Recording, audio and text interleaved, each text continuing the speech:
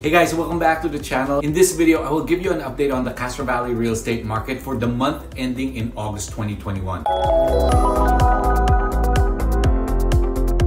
What I will also do is give you an update on how the year is progressing and compare it all the way to the beginning of January 2020 and see how far we've come. All the information is from our local real estate board. So let's begin with our August update first and start with the 94546 for condos and townhomes. Number of closed transactions. August 2021, we had 2 sales. August 2020, we had 8. A big decline there. Average days on the market, it's selling much faster last month compared to August of 2020. From 33 days on the market to only 7 days. That's crazy fast. The median list price is up 43% from $514,000 to $737,000. Median sales price up a big 60% from $514,500 to $827,000. Let's move on to single family detached homes. Number of closed transactions is down from 49 sold back in August of 2020 to only 40 this past August. Average days on the market, houses are selling faster. From 17 days, which is not bad, down to 11 days. The median list price is up from $829,000 to $987,500. That's an increase of 19%.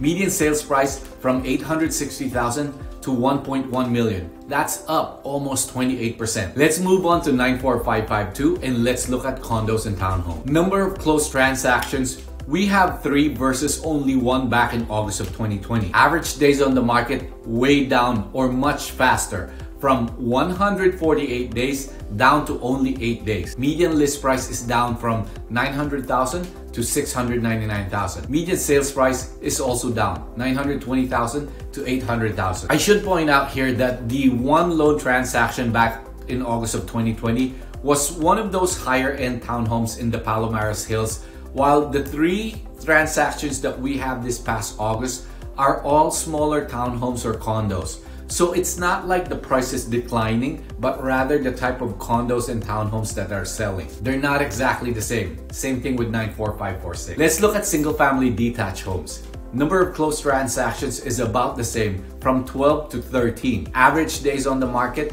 slightly selling faster, from 9 days to 7 days. The median list price from $1,288,500 to $1,399,000, up almost 9%. Median sales price from $1,280,000 to $1,610,000, up almost 26%.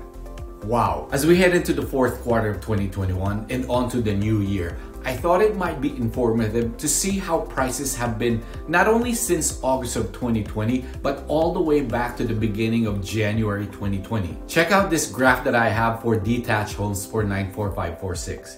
In 2020, the median sales price for detached homes in the 94546 zip code barely touched $1 million mark until December of that year. In 2021, so far only Feb and March, that was below 1 million. We touched the $1.2 million mark twice back in April and in July. The price increase from January of 2020 to the end of August 2021 is huge.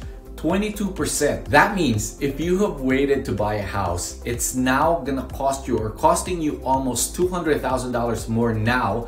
And I'm only talking about the price appreciation. I'm not even taking into account the interest rates that you will pay in 30 years for that additional $200,000. The good news, the rates are still low. Let's see detached homes in the 94552 and check out January 2020 to August of 2021. For 94552, we started January of 2020 at a median home price of $1.1 million, and it has never gone below the 1 million mark. June of 2020 was the lowest at $1,060,000. So if back in January of 2020, you waited to buy a house until now, you will be paying a whopping $510,000 more or 46% increase.